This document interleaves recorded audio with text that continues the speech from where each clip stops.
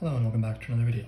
In this problem we have the function g, which is defined as g of x equals x% of negative 53 when x is greater than 0. So it might be a little bit confusing as to what type of function this is. You normally wouldn't hear a function written in these sorts of terms. But if we can turn this into just a pure math equation, it'll be a lot more clear. So I'll start it out as g of x equals x% of negative 53. So we can think of that as x% times negative 53. What is x%? That's just x out of 100. Right, so 100% would be 1. That would just be the maximum value you could have. 0% would be 0. So it's going to be somewhere in between there, right?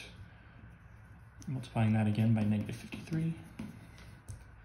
And so our final equation here is g of x, if we're multiplying these two together, is negative 53x over 100.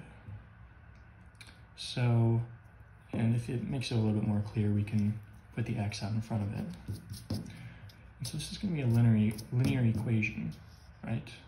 Where you have this constant slope, and then x, making it linear, plus the y-intercept, which is 0, and this is the y equals mx plus b form. The slope is negative. We have negative 53 over 100. Negative 0.53 is what it would be in decimal form. And so we have decreasing, because the slope is negative. Decreasing, as we said, linear equation. So it's a decreasing linear, that's going to be answer B. As always, thank you for liking and subscribing, and I'll see you in the next video.